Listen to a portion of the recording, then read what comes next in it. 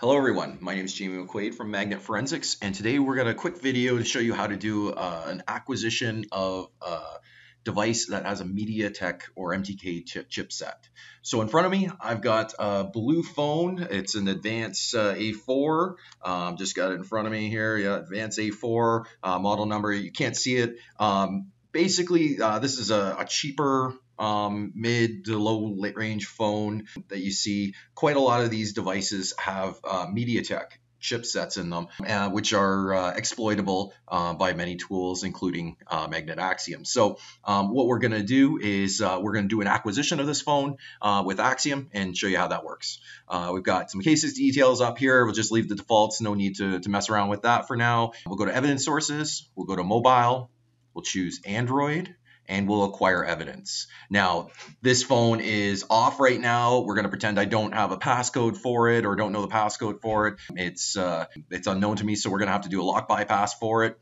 We'll hit that. We've got a few options here: LG, Motorola, Samsung, other. We're going to use other because it's based on the chipset, not the actual manufacturer. You could see other manufacturers using MTK chipsets. Obviously, we don't have a button for blue phone, but if you go under other here, you'll see the MediaTek or MTK option. So we'll select that, and we'll have some options to go down the list here. Now, first thing you want to do is download the appropriate driver. I've already done that, so we've bypassed that. But if you need to download it, just click download now, and we'll get you the right driver for your system for the process to actually happen. So we'll skip that part here, but if you haven't done it already, make sure you do that step.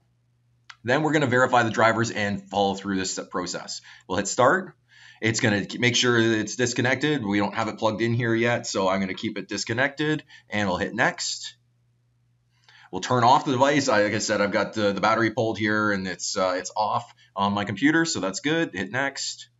We'll connect to the device to the USB cable and wait for Magnet AXIOM to detect the device. So now we want to connect it, make sure the battery's in there, and hit it connected.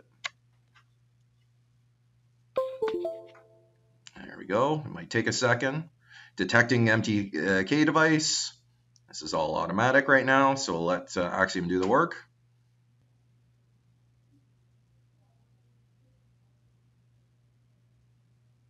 There we go. And so it detected it. It moved over to the select devices. We see it's an Android, generic MTK, because the actual device doesn't matter in this case. It mentions the chipset, which is the supported chipset there. You've got some other hardware details. And the key thing here is it says privileged access, yes. That means we've got the phone in a good state. I can get a full physical dump of this phone. We hit next. We choose full because that's what we want. We want a full physical dump of it. It gets queued in here, and we can continue on. Now I can put the processing details. I'm just going to skip through this and just leave all the defaults on for processing.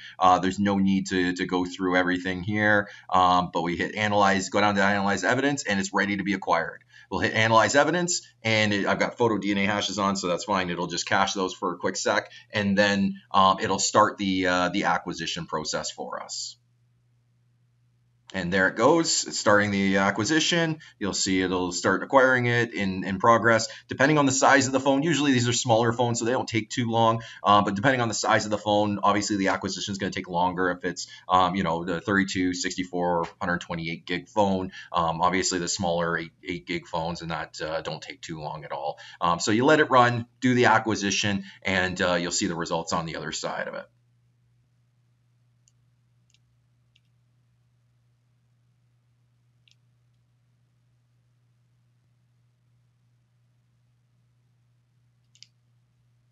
Okay, the acquisition's complete, and it's just moved over to processing.